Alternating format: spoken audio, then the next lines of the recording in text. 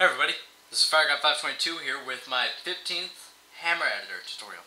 And today I'm going to be showing you guys how to make teleports in your map to where they teleport you to a place and back. Alright, it's pretty simple. I have a little basic map loaded up here. But in Steam, load up Source SDK, and Source SDK, choose your engine version, and the game should be any. I'm not sure about the gold source. Open up Hammer Editor. Once you have Hammer Editor open, choose your map, open your map, and yeah. Alright, so this is my map. Here's the room we're getting teleported out of. Here's the room we're getting teleported into. More detailed in here than in this room, but we're not going to be staying in here. Alright, so here's our little teleport from Half-Life 2. That I've managed to find some props. So let's go ahead and set up our triggers for our teleport. So where we want our teleports to be, over here. Alright, so let's grab our brush tool, or block creation, whatever you want to say. And over where you want it to be the teleport area, which I want it to be right here. Just go ahead and size it to about the player height and width, or just about how big you want the area that they can teleport in to. And I want this over here. Maybe not so big.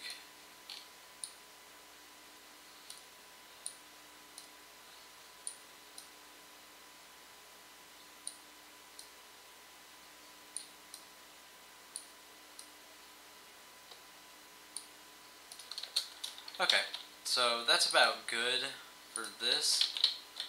Now you can just walk on it. Alright, now we're going to need two of these, so copy this trigger brush on over to here. Make sure if I got that in the right place. Yeah. Alright. Sorry, I'm a bit sick. Now let's go ahead and grab our first trigger. That's going to be the teleport. We're going to hit Control T. We're going to change it to a trigger underscore teleport. Alright, now the name we're going to put teleporter 1. And then we're going to go over here and do the same thing. Trigger teleport. And then we're going to name it teleporter 2. Alright. So now we have it to where you walk into here and it will teleport you, but we haven't said where it's going to teleport you. So we need a couple of entities, and one of them, oh, actually no, we just need one. We're going to need a info teleport destination. And pretty much what this is, it's pretty much the entity that tells the trigger teleport to move to this. So for this trigger teleport, we want it to go to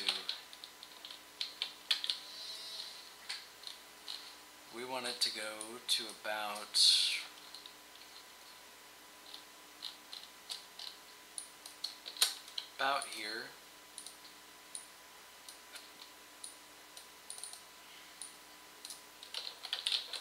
And I'm not putting it exactly inside of the teleporter because then it will screw it up.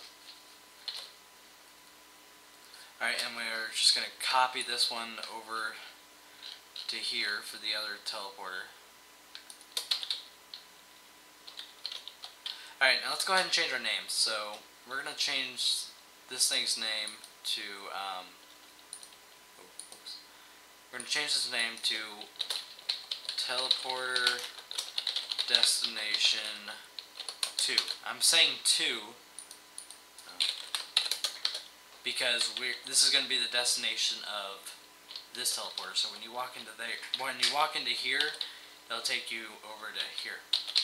So, and you can imagine what we're gonna do to this. So teleport destination 1. Now we need... oh boy.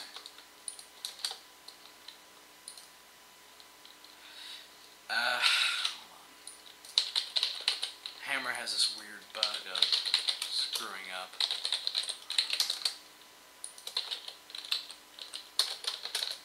Alright, so with our trigger teleport, and what did I just do? Okay, now we're going to change our remote destination, and this is going to be where it's going to teleport to, so we're going to just go ahead and grab our little eyedropper thing here, and click on the teleport destination to, and we're going to go to here, and because it's freaking retarded, fix this up. Okay, and then we want this destination to be here. So now, pretty much every time you walk into this, it'll take you over to this guy right here, the Gordon Freeman dude. And every time you walk into this teleport, it'll take you on over to this Gordon Freeman. And that's my spawn. Alright, so that's pretty much been a tutorial on how the teleports work. There's a bunch of other things you could do with the teleports.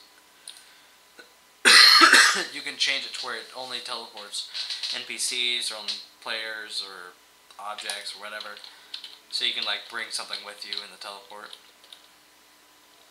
So yeah, that's teleports. Need any have any questions about it? Just leave a comment. This has been Firegod 522 with my 15th tutorial over teleports. Have fun. Don't burn yourself.